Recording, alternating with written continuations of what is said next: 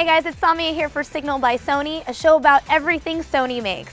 I'm here in sunny San Diego, California at Sony headquarters, where I'm about to go inside and check out the inner guts of their new headphones line, the XBA headphones. These are really small, but there's a lot going on inside, so let's take them apart and see what's going on. All right guys, we're here with Claude from the Sony headphones team. Claude, thanks so much for joining me and showing me your newest headphones line.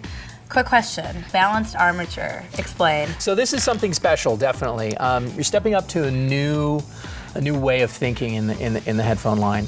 And Balanced Armature, let me give you a little bit of history. Balanced Armature goes way back to the war, the Great War, World War II, but is most commonly found in, for example, hearing aid designs. Now, let's get a little bit more technical. Okay.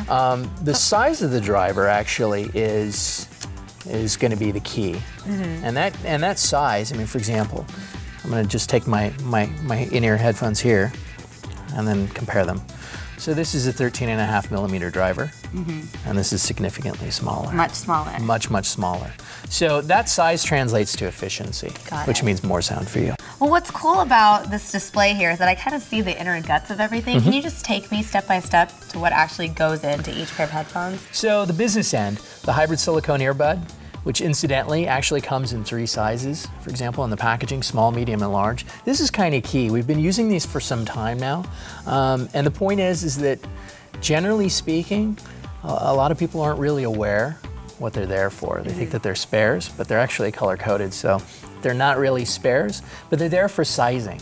So one thing that we stress about these is, these are in-ear headphones. So the idea of actually putting on a pair of hybrid silicone earbuds that actually fits. Now granted, there are some workarounds with that, and in the packaging we also, on several models, we include a noise isolation earbud, which is very similar, and it actually features a noise isolation foam inside, which actually helps reduce the noise floor somewhat, which is quite nice.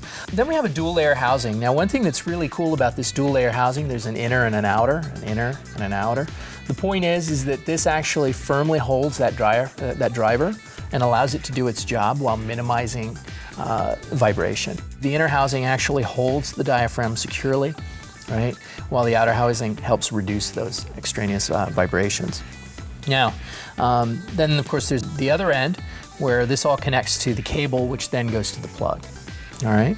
And one thing you'll notice as you step up to the 2 is there's more components. There's a little PWB here which actually connects the 2 drivers. Basically what this is, this provides a contact that comes from the cable to the two drivers. So that you're actually getting the sound from each driver.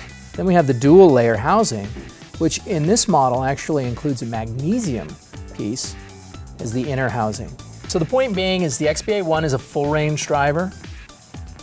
The XBA2 uses that same full range driver, but it adds a dedicated woofer. Okay, and so when you add the woofer, what does that mean?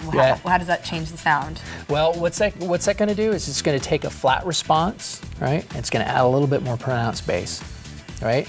Then we step up to the 3, we add a dedicated tweeter, which actually helps on the high-end frequencies, which opens things up quite a bit, kind of like a fine wine. And then the XBA4 rounds that out again with the addition of a super woofer. The 4 is going to have the deepest and broadest soundstage compared to the 1.